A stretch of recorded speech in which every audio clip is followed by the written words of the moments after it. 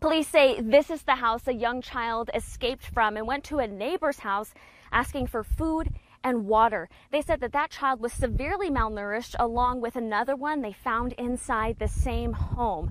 Now, we talked to neighbors in this area and they said that they don't really know the homeowner of this home very well, but she's in business with a woman who has gained a huge following online with YouTube videos getting hundreds of thousands of views.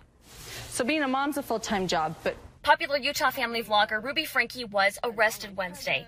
The 41-year-old mother of 6 is known for sharing clips of her children's daily lives on their now defunct YouTube channel, 8 Passengers. No. Today, she and her business partner, Jody Hildebrand, are accused of abusing some of them. No.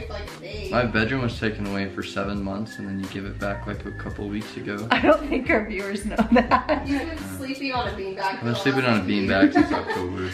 And they gave my room back like 2 weeks ago. Police say a clearly malnourished 12-year-old child crawled out of the window of Hildebrand's Ivans area home.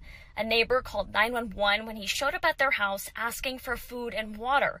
Officers say his wrists were duct taped. He had wounds from being tied up across his body. Investigators say they found a 10-year-old girl inside the same house who was also malnourished.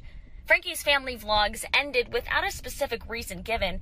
Franke now works for the Utah County company Connections along with Hildebrand. It's described as a treatment program for those with mental health and addiction issues. Connections has been the subject of a lot of controversy, specifically for its teachings on parenting. Many of Franke's siblings are also online content creators. Her sisters released a social media statement saying, quote, "Ruby was arrested, which needed to happen. Jody was arrested, which needed to happen. The kids are now safe." Franke's eldest daughter, Shelby, posted this picture on Instagram with the caption, "Finally." In the next slide, she said her family is glad justice was served.